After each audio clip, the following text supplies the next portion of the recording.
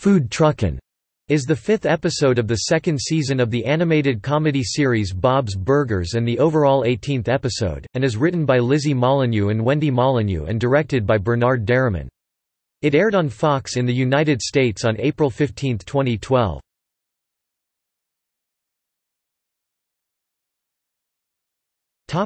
Plot.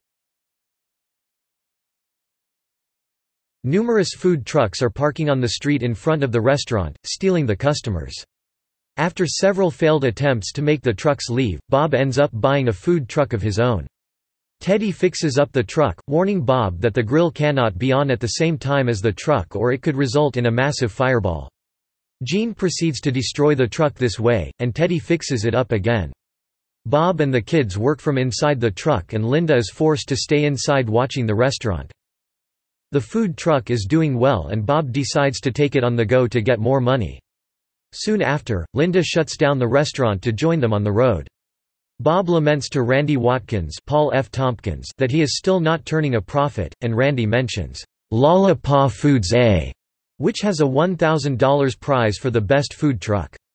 The Belchers hit the road to the festival, with Linda driving who quickly gets road rage.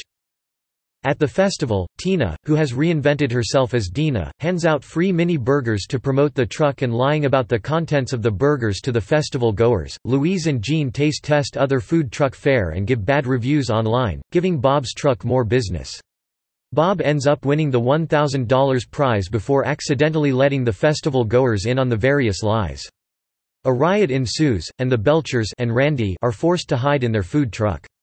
After the festival goers fall asleep, they manage to get away in the food truck before Randy starts the grill while driving, causing an explosion that forces everyone to walk back to town.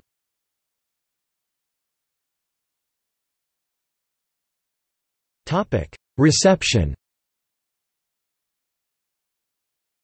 The episode received a 1.9 rating and was watched by a total of 3.90 million people.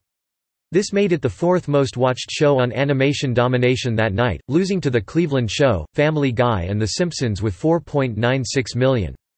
Rowan Kaiser of the AV Club gave the episode a B, saying, "So much of the episode hinges on the Bob-Randy relationship, and their move from rivals to, well, more friendly rivals doesn't lead anywhere.